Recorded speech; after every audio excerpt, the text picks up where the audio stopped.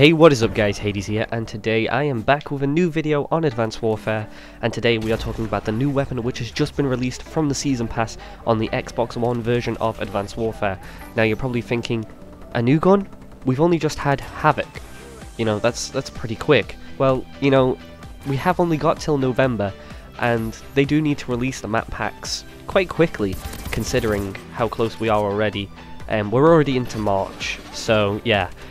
So of course we've got the AE4 early access from the Havoc map pack, and now we have the Ohm.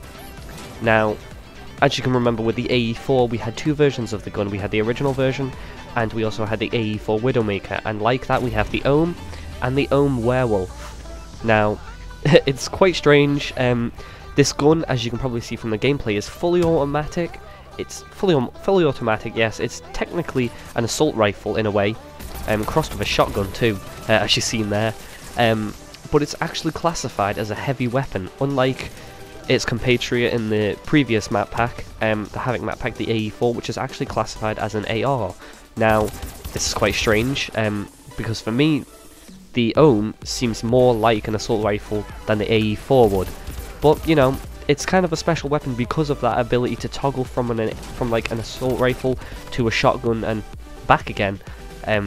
It's a hybrid weapon, much like the gun from Black Ops 2, that could switch, that had the ability to be an AR and a submachine gun at the same time, and the Ripper from Ghosts, which was the same. It could switch from an AR to a submachine gun, so you could go close quarters, long range, you know, and much like that, you can switch like that from this, but to a more powerful weapon at close quarters. So yeah, it's kind of like a directed energy AK-12 kind of, and then when you switch to the shotgun it's like a directed energy Bulldog or an S12, probably an S12 because it's a fully automatic shotgun, as you can see there. But yeah, so I thought I'd just show you the stats of the guns on the screen now. Okay, so it has a decrease in 1 of accuracy and an increase of mobility of 1. So you know, that's not too shabby. You know, it's not too great either. You prefer to have it maybe an increased damage, but it's already got quite a high damage anyway. It's quite a powerful gun, considering.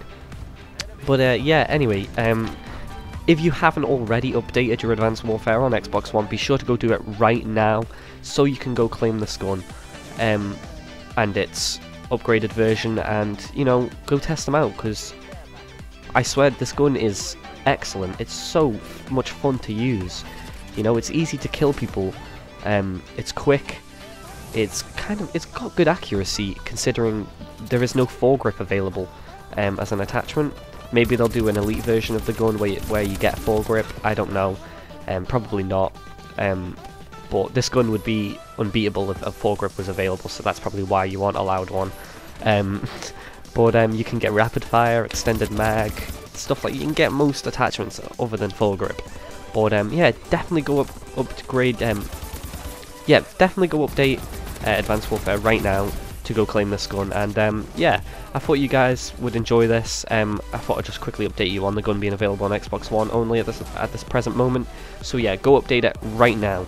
And anyway, if you guys enjoyed the video, be sure to leave a like, and also let me know if you enjoy the weapon, if you haven't used it yet, or if you want to use it. PlayStation users, you know, let me know what you think. Are you looking forward to getting this weapon whenever you're supposed to, maybe next month or something?